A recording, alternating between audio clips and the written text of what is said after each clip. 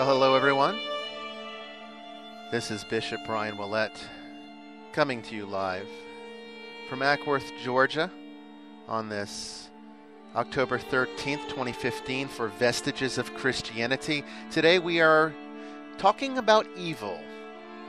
This is part 2 to the edition that played on Sunday evening that originally aired back in 2012. This is a follow-up addition to that episode. And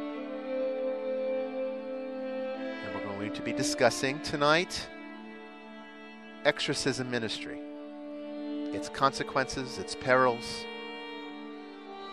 And trust me, the dangers are very real. Stay tuned.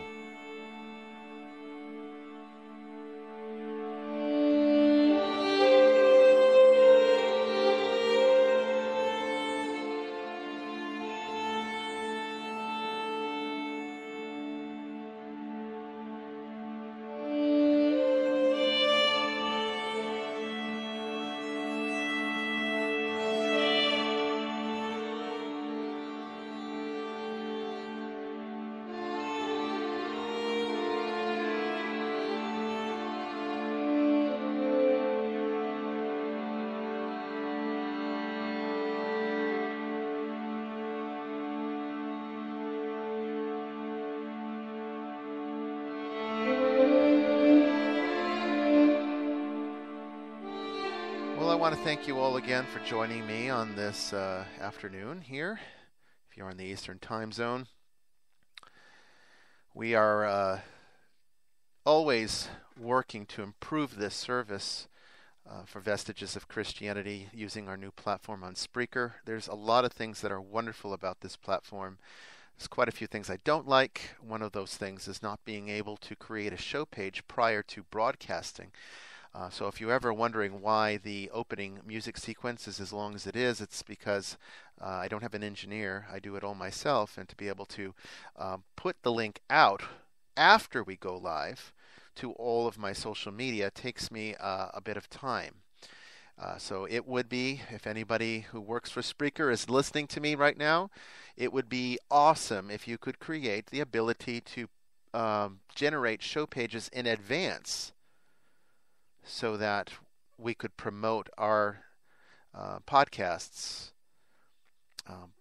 before the fact and give people the direct link before the fact, so we don't have to go through that whole process once we go live. That's a big deficit for me with Spreaker, but the sound quality makes it worth it. And so we're going to stay here for the time being until something better comes along, but anything at this point is better than our experiences with Blog Talk Radio.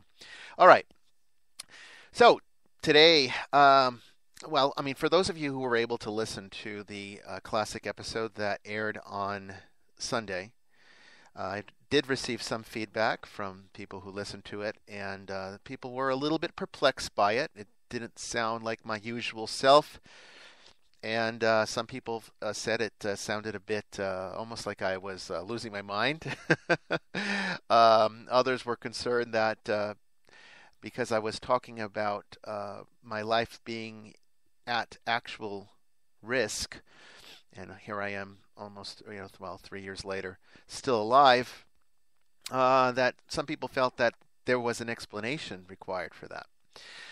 So I decided, originally this show was going to be about the grace of God. We'll do that next time.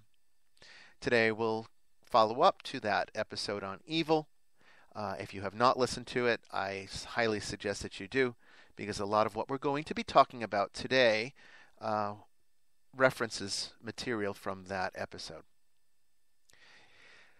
Essentially, as an esoteric Catholic Church, which gives us the liberty to be able to plunge a bit deeper into the philosophical realities of Christianity and spirituality in general, has its benefits as well as its deficits.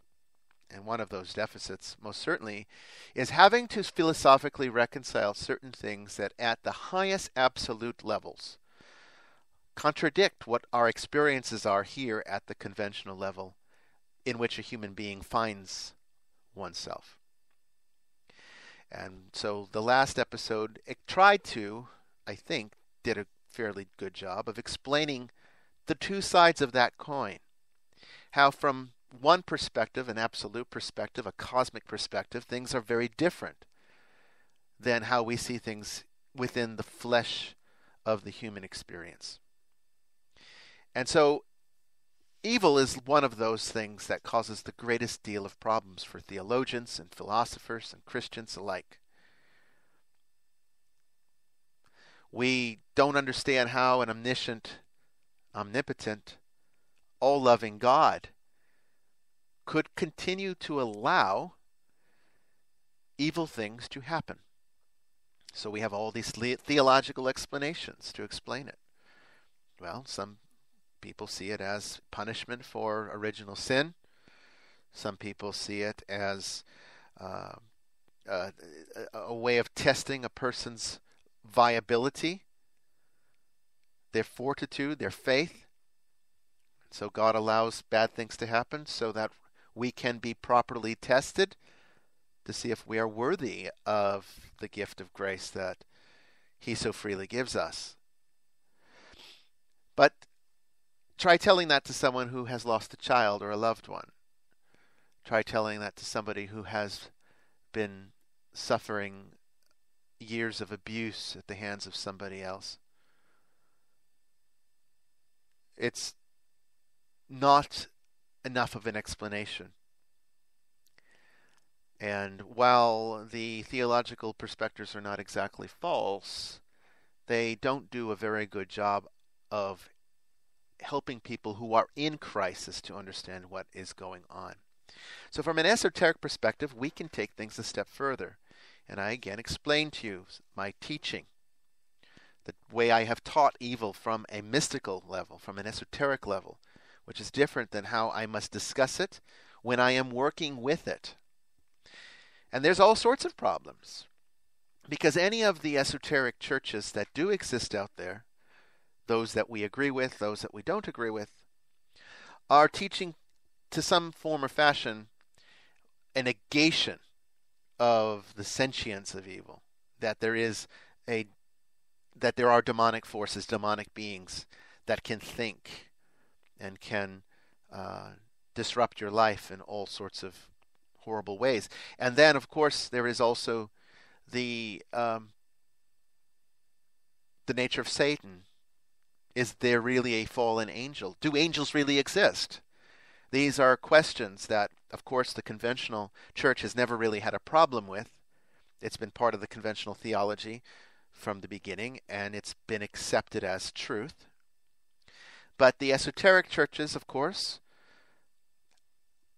having the freedom to go further into the philosophy, have derived at different conclusions. So take, for example, we're going to discuss a few of those before we move on. Take, for example, the liberal Catholic Church. When you read through their rites, and of course they have all the minor orders, one of which is exorcist. Exorcist is one of the minor orders that Roman Catholicism has since done away with. And more or less simplified, they don't really do the minor orders anymore. We do. In the Nicholean Catholic tradition, we still have the minor orders. But the liberal Catholic Church has retained them as well. But they have revised the interpretation of the theology. So when you read through very carefully the rubrics and the theology behind their ordination rite to the Order of Exorcist, you will find that they are talking more about a psychological evil. And all about going to the extent of saying that evil as it was understood in the ancient world is just incorrect, because they just did not have the wisdom that we have today. And that there really is no Satan out there. It's just the evil within, our predisposition towards error, which leads us to make poor decisions and thus sin, but not because it's being caused by some sentient evil that's out there. And then you got other churches like the Gnostic churches. You know, the biggest Gnostic church, perhaps one of the more notable ones would be the Apostolic Johannite Church. And there's a wonderful book that was written by one of their priests, Jordan Stratford, called Living Gnosticism, An Ancient Way of Knowing. It's a very small book. It's something that you could read within an afternoon. It does a very good job of summarizing Gnostic theology for those who don't really understand what it is. I know Jordan Stratford, never met him, but I've had numerous conversations with him. We don't typically see eye to eye on most things, but I'll give credit where credit is due. And he certainly did write a fairly good book here. And it does give a very good summary for those, wanting to take their first plunge into Gnosticism without having to go through the complications of the Nag Hammadi. And I want to read a passage from his book because it's a point of contention here that I'm going to address here in a moment that I think is quite problematic, and then I'm going to get into a little bit of a follow-up. Hopefully we'll have time. Jordan Stratford writes in Living Gnosticism, "The main obstacle is literalism and the hunger for externalization. This process is difficult, so a quicker, more simplistic understanding can be very attractive at times. We can take a Jungian approach to the idea of archons, for example, and understand them first as patterns of behavior, then as complexes, then as splinter psyches, which, as a kind of egregore, inform and influence culture as though they were third-party entities, which they're not. They're ideas, and they can't exist independent from us, even though it seems we're at their mercy. But we made them up.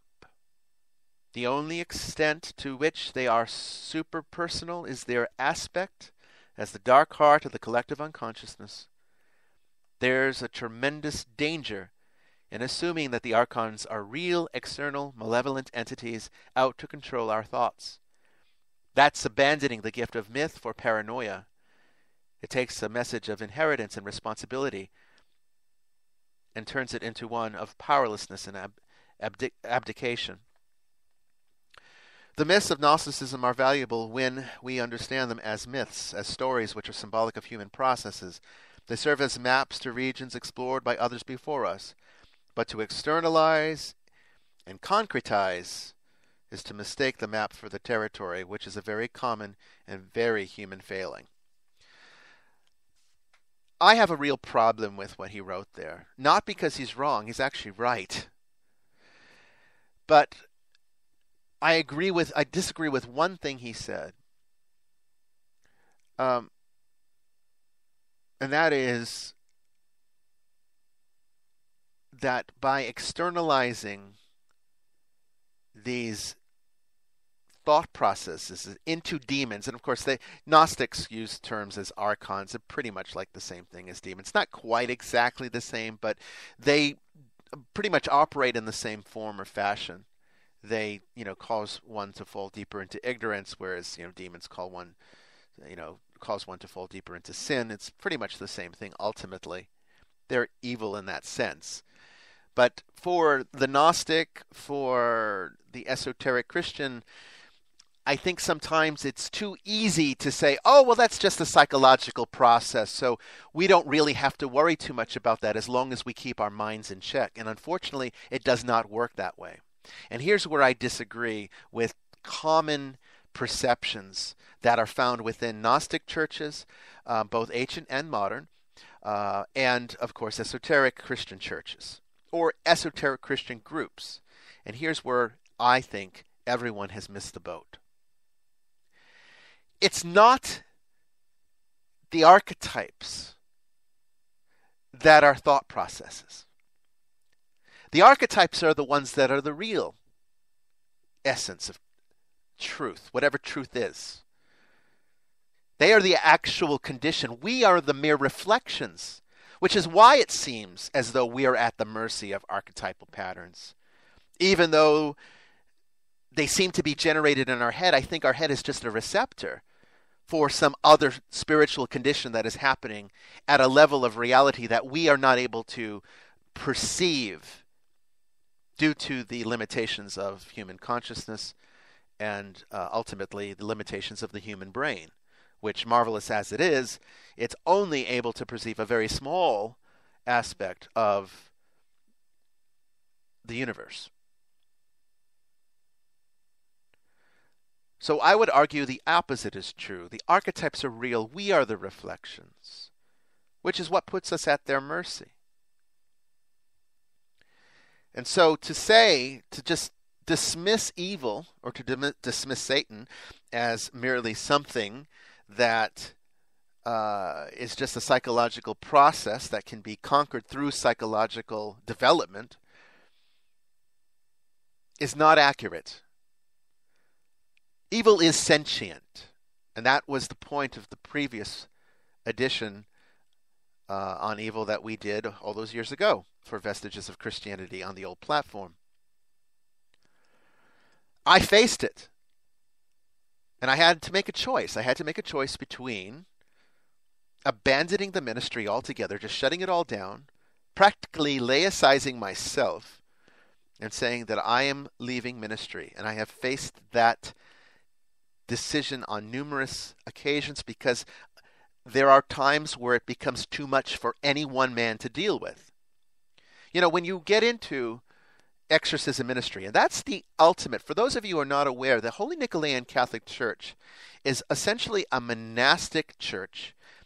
It has a deep, rich contemplative prayer life, which is its internal ministry, and its external ministry, the outreach ministry that it does, is exorcism ministry, or as Protestants might know it as deliverance ministry. That is to go out into people's homes who are reporting disturbances of a paranormal nature, which may be related to the demonic. We can come in and help resolve those issues for them, which is why the order of the Sacred Order of St. Michael, the Archangel, was developed by the chief exorcist for the order, Archbishop Ron File. He is an old Catholic priest, not in union with Rome like us. He is an independent like us. Two different churches, two different traditions, but we are united under that one order. It's also known as the Order of Exorcists. We're an international organization, and we are here to help people with paranormal disturbances, but mostly to eliminate those that are of a demonic nature. Not all of them are, but some of them do turn out to be demonic obsession, demonic oppression, a demonic infestation, or even in some cases a demonic possession. Now, one could say from the esoteric Gnostic side of Christianity, oh, well, that's just, mental illness. These people have become absorbed by the archetypes that they have been playing around with through maybe an exploration of the occult, or that's why playing with Ouija boards and tarot cards are considered to be a risky business for the Christian because these archetypes are so powerful they can take us over. And that is all very true.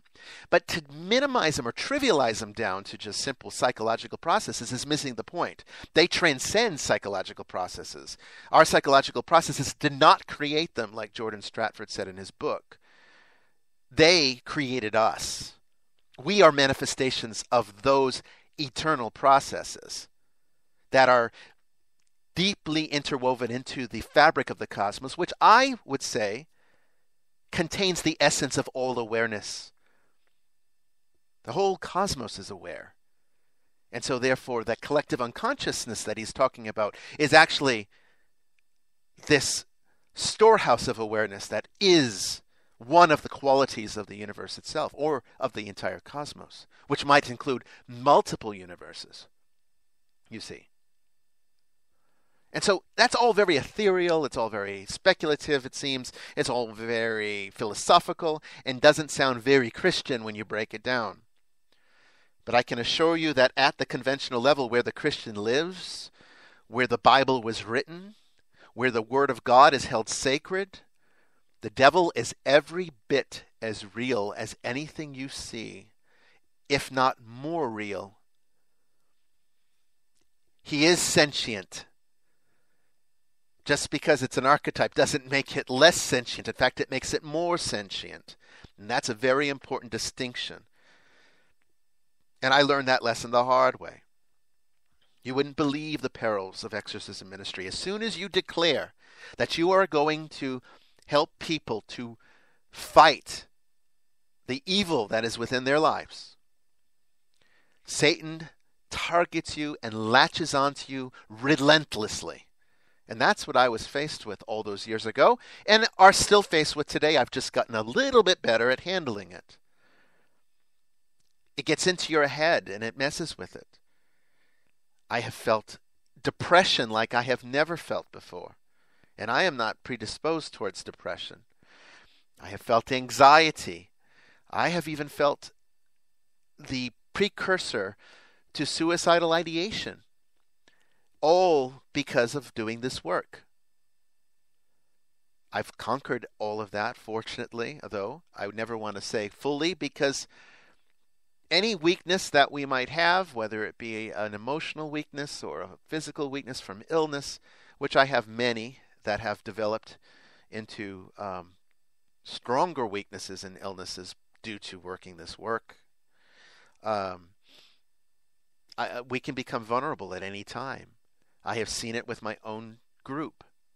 I have seen their vulnerabilities exploited by satanic forces that have tried to disrupt their lives to a point where they would maybe start to question whether or not they should be involved in this ministry, so as to weaken the ministry. Because, see, the only way a ministry of this kind can be strong, since everybody has weaknesses, is to have enough people working the ministry with enough variety of strength that the weaknesses can be compensated for by the other members. But that's very difficult in a small ministry like this. First of all, a lot of people don't want to get involved in this kind of ministry for the fear of demonic influences affecting their life adversely, and rightfully so. The protections that we have available to us through the grace of the church are essential, and not everybody wants to take advantage of them. They don't take it seriously until something happens. And even then, sometimes they don't take it seriously.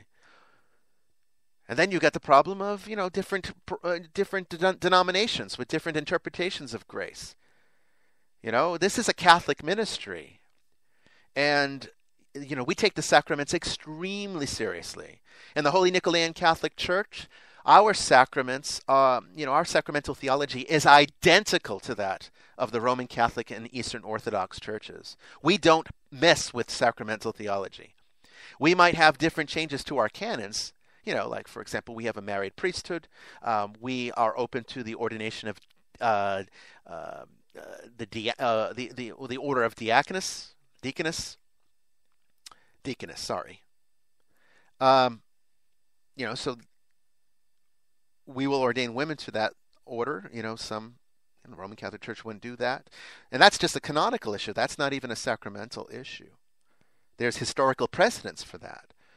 We got different ideas in our canons. The Nicholean tradition is very much a blend between Eastern and Western Christian forms. It's something we can do, whereas in the Roman Catholic Church, you're not going to see that. But we, as far as our sacramental theology, it is identical in interpretation to that of the Roman Church. And that's for a very specific reason, because that is not something that can be changed.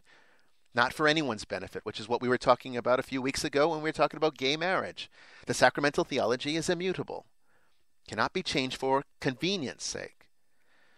And so we have these protections, but a lot of people that come into our ministry are not of the Catholic persuasion, and they think that their, whatever church they belong to is enough to protect them, and I hope that it is. But when you don't have the sacramentals of the church, when you're not using holy water, and blessed objects, when you don't have the grace and support of the communion of saints and the sacraments of the church, you are vulnerable.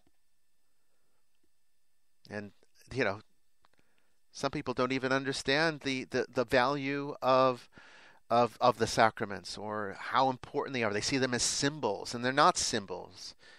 They are living expressions of grace. It's your way of being able to connect with God physically, tangibly. And that cannot be underestimated. So, 3 years later, I'm still here. I haven't died, thank God. And that's by the grace of God that I can say that. But the battle continues. I can't get into all the details of what happened all those years ago because I would be betraying many confidences. There were many people involved, and I don't want to discuss it for respect out of them. However, that being said, there is true danger to this work. Evil is real, and I cannot overemphasize enough how important it is that we need your support. I have reopened vocations to priesthood for the Holy Nicholean Catholic Church. You can see it at Nicholean.org. And if you live in the Atlanta, Georgia area and would like to be involved in this ministry and are seeking or feel a vocation or call to priesthood, I want to hear from you. Please apply. Go to our website at Nicholean.org and apply. Because we need more ministers. If you don't feel a vocation to priesthood, if you don't feel like this is a ministry that you can work as a layperson, then please support us by giving us a donation because we need your help to be able to reach as many people as we can. There are constant cases coming in and not enough people to help them. And that's a very unfortunate reality that we just don't have the resources to do as much as we need to. The ministry needs your help, one way or the other, through manpower or through the commitment of regular donations to help support the work that we do. Evil is real. Satan is real. He is sentient. And he is out to destroy everything that is good. We are here to stop that from happening. We are here to liberate people through the grace of God, through the grace of His church, so that people can live lives of abundance in the glory of God. Help us to do that. Thank you all, and next time we will be talking about grace, which is quite a nice transition from this subject. Take care, everyone. I'll see you then.